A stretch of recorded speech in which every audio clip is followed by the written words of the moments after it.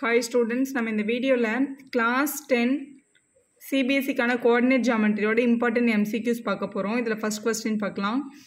The endpoints of the diameter of the circle வந்து 2,4 minus 3,1 னா radius of the circle என்ன அப்படினு கேட்டிருக்காங்க.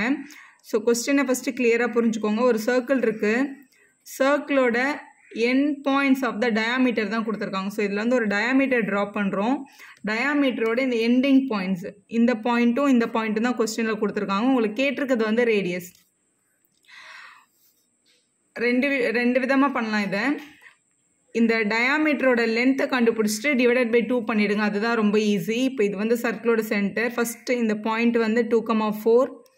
இந்த பாயிண்ட் வந்து -3, -1.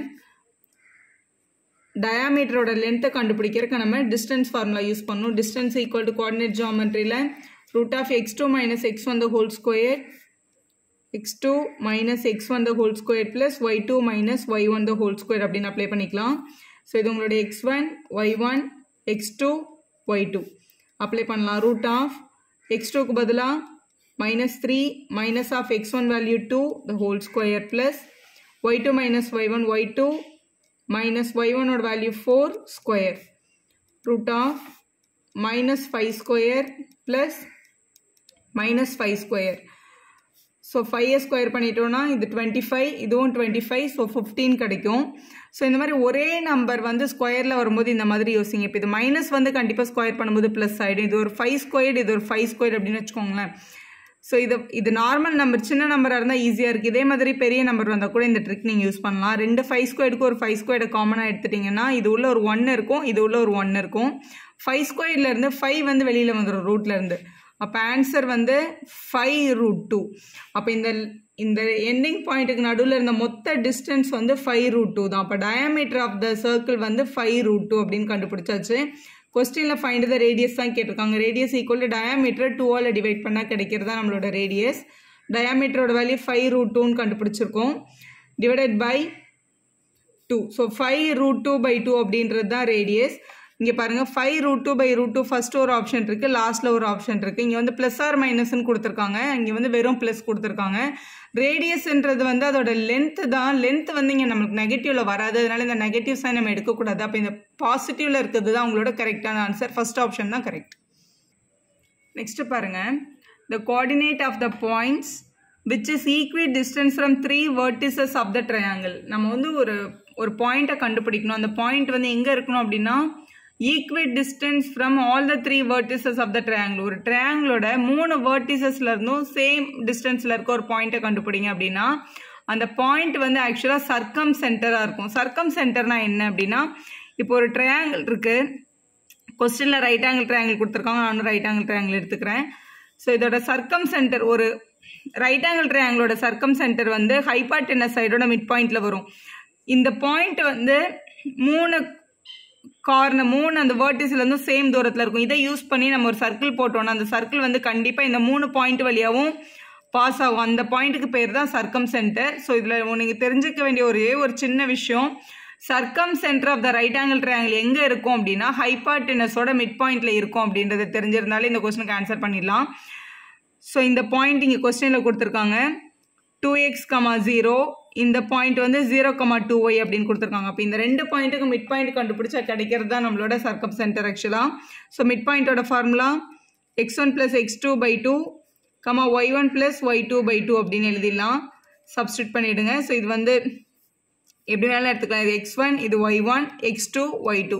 சோ மாத்தி எடுத்தாலும் எந்த ப்ராப்ளமும் இல்ல. அதே ஆன்சர் தான் வரும். சோ இங்க x1 x2 ஆட் பண்ணா 0 + 2x/2, y1 y2 ஆட் பண்ணா இங்க வந்து 0 இருக்கு இங்க 2y இருக்கு. அப்ப 0 + 2y/2 ன்னு எழுதிடலாம். சோ 0 கூட ஆட் பண்ணா அதே ஆன்சர் தான் வரும். அப்ப 2x/2 2y/2 ன்னு எழுதிக்கோங்க. 2 கேன்சல் ஆயிடும். இங்கேயும் 2 கேன்சல் ஆயிடும். அப்ப என்ன ஆன்சர் கிடைக்குது x, y ன்னு கிடைக்குது. அப்ப இதோட மிட் பாயிண்ட் வந்து x, y தான். அப்ப x, y ல இருந்து இந்த 3 வெர்டிசஸும் சேம் தூரத்துல இருக்கும். அதனால x, yன்றது தான் உங்களோட கரெக்ட்டான ஆப்ஷன். அது உங்களோட ஃபர்ஸ்ட் ஆப்ஷன்ல இருக்கு பாருங்க. நெக்ஸ்ட் பாருங்க. AOBC is a rectangle whose 3 vertices கொடுத்திருக்காங்க. AOB கொடுத்துட்டாங்க. the length of the diagonal கண்டுபிடிங்க அப்படின்னு சொல்லியிருக்காங்க. இப்போ क्वेश्चनல ஒரு ரெக்டாங்கிள்னு மென்ஷன் ஆயிருக்கு. AOBC AOB B, C. கொஸ்டின்ல வந்து 3 வேல்யூ தான் கொடுத்துருக்காங்க. A யோட வேல்யூ வந்து 0,3, O வந்து 0,0, B வந்து 5,0. ஸோ அந்த C கண்டுபிடிக்கிறதுக்கு ட்ரை பண்ணாதீங்க. லென்த் ஆஃப் த டயகனல் தான் கேட்டிருக்காங்க. ஸோ AB கூட ஒரு டயகனல் தான். இப்போ ABயோட டிஸ்டன்ஸை கண்டுபிடிச்சாலே நம்மளுக்கு போதும்.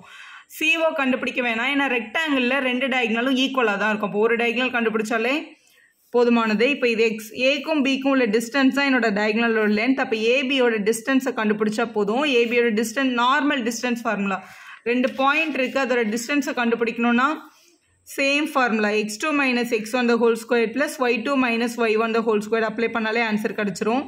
So root of x1 y1 x2 y2. So x2 minus x1 the whole square plus y2 minus y1 the whole square. இது வந்து x1 minus x2 y1 minus y2 எழுதினா கூட அதே ஆன்சர் தான் கிடைக்கும். So root of 5 square plus 3 ஸ்கொயர்னு கிடச்சிருக்கு. 5 square பண்ணால் 25, 3 ஸ்கொயர் பண்ணால் 9. ஸோ ஆட் பண்ணால் 34. ஸோ ரூட் 34 யூனிட்ஸ்னு கிடச்சிருக்கு. உங்களோட சி ஆப்ஷனில் இருக்குது பாருங்கள். இதுதான் உங்களோட கரெக்டான ஆன்சர். நெக்ஸ்ட் பாருங்கள், find the area of the ட்ரையாங்கிள்னு கொடுத்துட்டு 3 பாயிண்ட் இங்கே வந்து மென்ஷன் ஆயிருக்கு.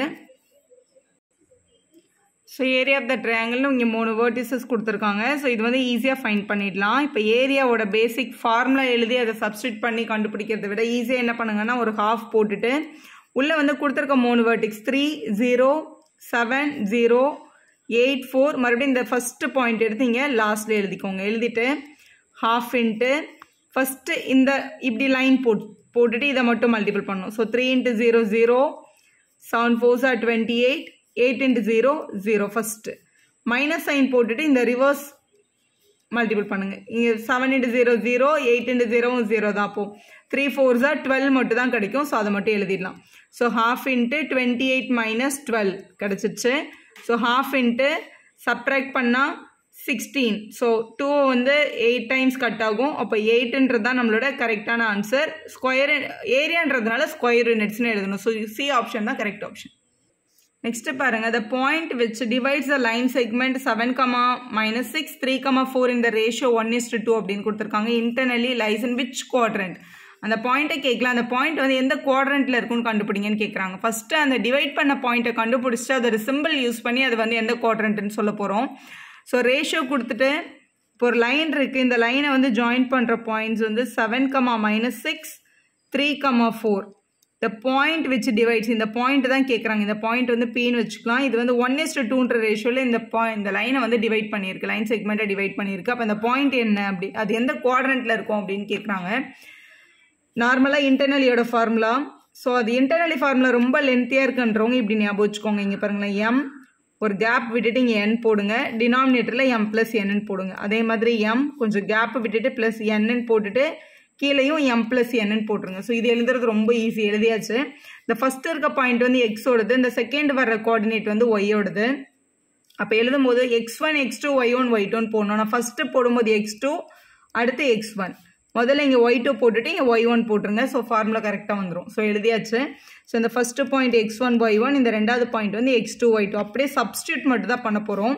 ஸோ ஃபஸ்ட்டு எம்மோட பிளேஸ் எல்லாம் 1. ஸோ 1 × x2க்கு பதிலாக 3 + n வந்து 2, x1க்கு பதிலாக 7 / m + n வந்து 1 + 2. மறுபடியும் m வந்து 1, y2 4 + n-க்கு பதிலாக கொஸ்டினில் 2. இதான் உங்களோட m, இதான் உங்களோட n, mn. 2 × y1ஓட value -6 divided by 1 + 2. So calculate பண்ணால் 1 3s are 3, 7 2s are 14 / 3, 1 4s are 4, 6 2s are 12 / 3. So இதோட ஃபைனல் வேல்யூ 17/3 -8/3 அப்படின்னு கிடைக்குது. இது வந்து எந்த குவாட்ரண்ட் அப்படின்றது தான் உங்களோட கொஸ்டின். ஸோ குவாட்ரண்ட் கண்டுபிடிக்கிறதுக்கு இப்போ இதுதான் நம்மளோட x ஆக்சிஸ், y ஆக்சிஸ், இது வந்து x', இது வந்து y' அப்படின்னு தெரிஞ்சிருக்கோம். குவாட்ரண்ட்டோட சிம்பிள் தெரிஞ்சுக்கோங்க. இப்போ இது வந்து எக்ஸோட பாசிட்டிவ் சைட், இது எக்ஸோட நெகட்டிவ் சைட். இது ஒய்யோட பாசிட்டிவ் சைடு, இது ஒய்யோட நெகட்டிவ் சைடு. இப்போ இந்த ஃபர்ஸ்ட் குவாட்ரண்ட் அப்படின்றது எந்த 2 சிம்பிளோட காம்பினேஷன் அப்படின்னு பாருங்க. ஸோ இங்கே எக்ஸும் பாசிட்டிவ், ஒய்யும் பாசிட்டிவ் இந்த ஃபர்ஸ்ட் குவாட்ரண்ட்ல. அதனால இது ++. ஃபர்ஸ்ட் குவாட்ரண்ட்டோட சிம்பிள் வந்து ++. செகண்ட் குவாட்ரண்ட் ஃபர்ஸ்ட் எப்பவுமே எக்ஸோட சிம்பிள் தான் எழுதணும். ஸோ இங்கே ஃபஸ்ட்டு எக்ஸோடது வந்து மைனஸ், இங்கே ஒய்யோடது வந்து plus. So minus plus. Third குவாட்ரண்ட்டில் எக்ஸும் மைனஸில் இருக்குது, ஒய்யும் மைனஸில் இருக்குது. அப்போ மைனஸ் மைனஸ்ன்னு போடணும். இது உங்களோட செகண்ட் குவாட்ரண்ட், இது உங்களோட தேர்ட் குவாட்ரண்ட், இதுதான் உங்களோட ஃபோர்த் குவாட்ரண்ட். இதில் கடைசியில் எக்ஸ் வந்து ப்ளஸ், ஒய் வந்து மைனஸ். ஸோ இது வந்து ப்ளஸ் மைனஸ் அப்படின்னு அர்த்தம். இப்போ இங்கே ஃபஸ்ட்டு இங்கே கொஸ்டினில் ஃபஸ்ட்டு எனக்கு வந்து ப்ளஸ் கிடச்சிருக்கு, அடுத்து வந்து எனக்கு மைனஸ் கிடச்சிருக்கு. ஸோ ப்ளஸும் மைனஸும் வந்திருக்குன்னா அது எந்த குவாட்ரண்ட்டோடதுன்னா ஃபோர்த்து குவாட்ரண்ட்டோட ஆங்கிள் அப்படின்னு எழுதிடலாம். ஸோ நம்ம இதை பிளாட் பண்ணி பார்க்காம டேரெக்டாகவே நம்ம ஆன்சர் என்னன்னு எழுத முடியும், ஃபோர்த்து குவாட்ரண்ட்னு எழுதிடலாம். ஸோ ஃபோர்த்து குவாட்ரண்ட்டில் தான் அவங்க கேட்டிருந்த பாயிண்ட் வந்து லையாக இருக்குது அப்படின்றது தான் உங்களோட கரெக்டான ஆன்சர். வீடியோ யூஸ்ஃபுல்லாக இருந்தால் ஒரு லைக் போடுங்க, ஃப்ரெண்ட்ஸ்க்கும் ஷேர் பண்ணுங்கள். Subscriber channel for more videos.